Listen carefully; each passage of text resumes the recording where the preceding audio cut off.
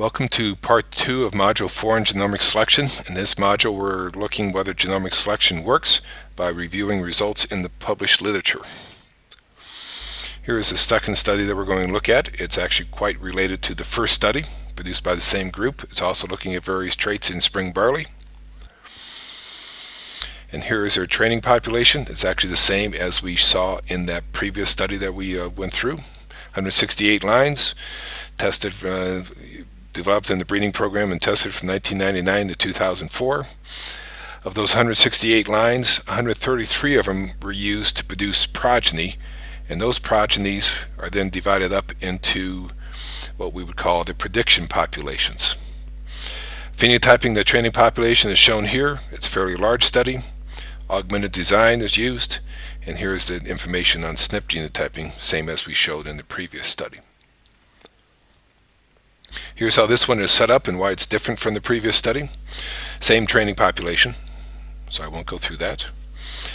And here is our beginning of our 5 prediction sets. In this case, though, these 96 new breeding lines were not the prediction sets themselves. These are lines that were phenotyped and genotyped. The training population data from up here was used to predict the value of each of these 96 lines. So now for these 96 lines, you have both their phenotype and their predicted values. Based on the phenotypes, they selected the 10 best lines for Fusarium head blight resistance using phenotypic selection.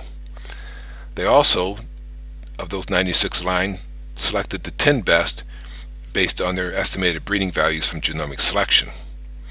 They did the same thing for another Fusarium head blight related trait, DON, which is deoxynivalenol content. It's a toxin produced by that fungus.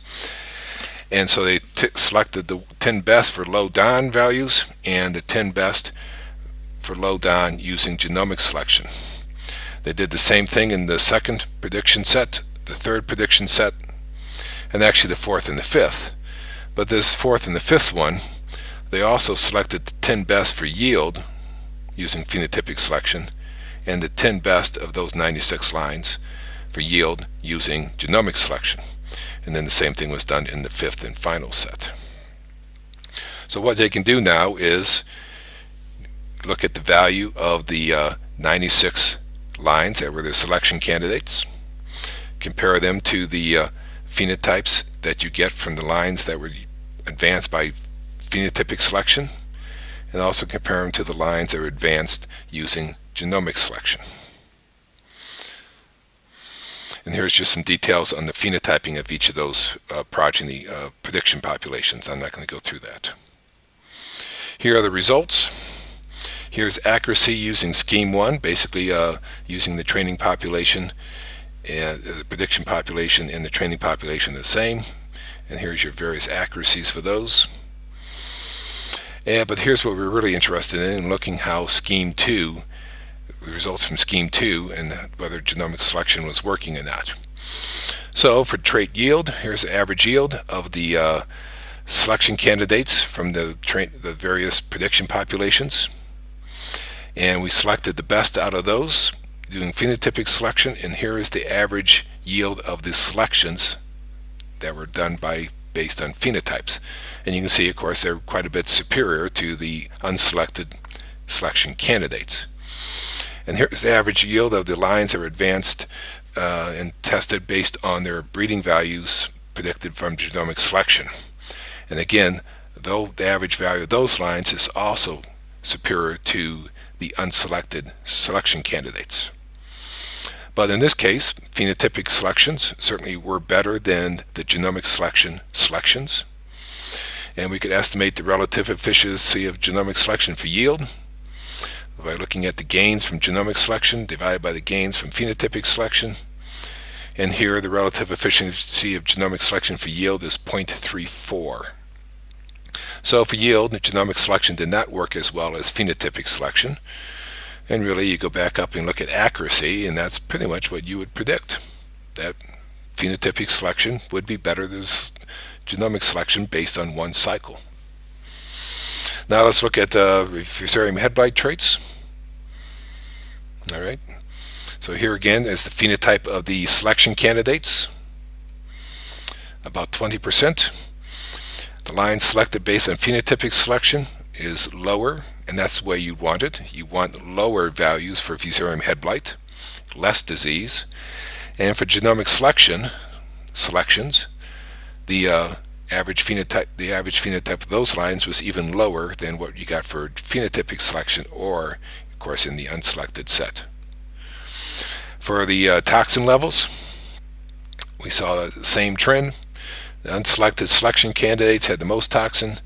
Phenotypic selection was effective at reducing toxin, and genomic selection was even more effective at reducing toxin levels than we saw with the phenotypic selections.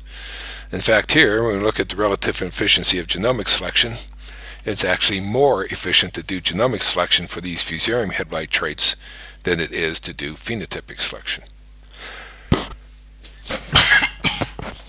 Excuse me.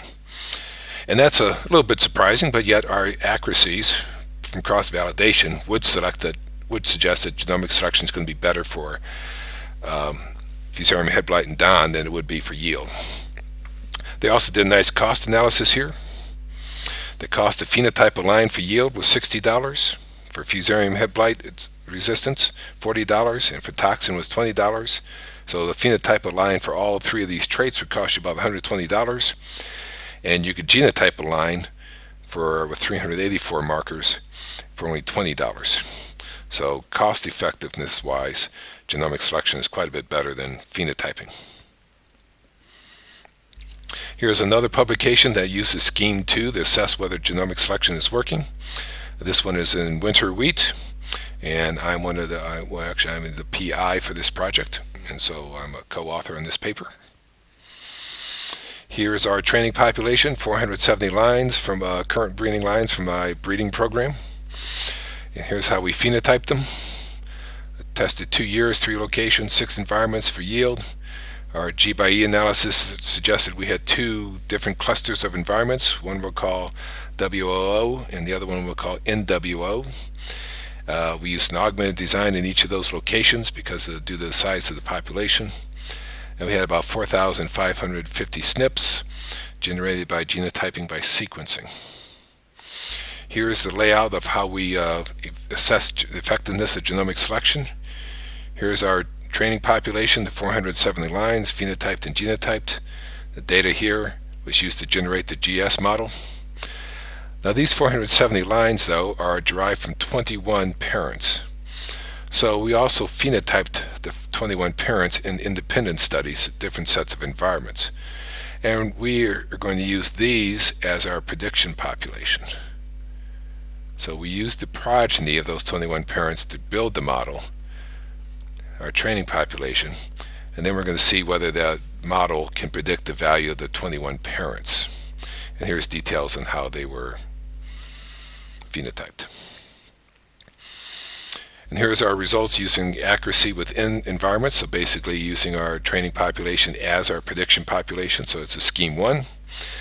And within environments, our GS accuracy was actually pretty good, and it's much lower though when we build the model based on data from one environment to predict values in a different environment, as would be expected. Now we're dealing with a lot more different G/E patterns, and the accuracy will go down.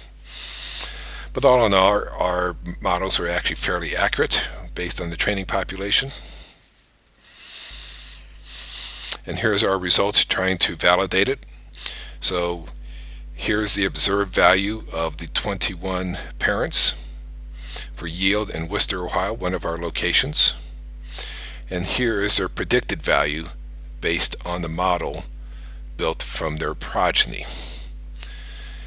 And we have a correlation here of 0.45 between the observed phenotypes and the predicted values. And the interesting thing is if you were doing some selection here, if you wanted to select the lines with the best predicted value, in other words the lines shown in this box up here, you'd select those 5 lines in that box, and their average yield was 76.4 bushels an acre, which is significantly greater than the average yield of 72.5. In fact, 4 out of those 5 selections were actually above average. We could also compare that to, if you wanted to say, well, what was the value, the phenotypic value of the 5 lines with the lowest estimated breeding values. In other words, the lines shown in these boxes. In this case, the average yield of those ones were 70.5, and in fact, the average yield of those lines was below average. So we would conclude here that genomic selection was fairly effective, nice correlation, and some selection advantage for picking the lines predicted to have the highest yields. We also looked at this, looking at average yield over all of our test environments, not just the ones in Worcester, Ohio. And again, here is the observed yield of the 21 parents, and here's their predicted yield based on models built on their progeny. The correlation is not as good here, only 0.25. But again, if we were to use this in selection, select the 5 best ones, their average yield is 1.6, which is greater than the average. In fact, 4 out of 5 of those selected lines are above average. And you can see the average yield of the 5 lines that had the lowest predicted values. So, and again, genomic selection seems to be able to predict to some degree what lines might be best in this study. We will continue this in the third part of Module 4.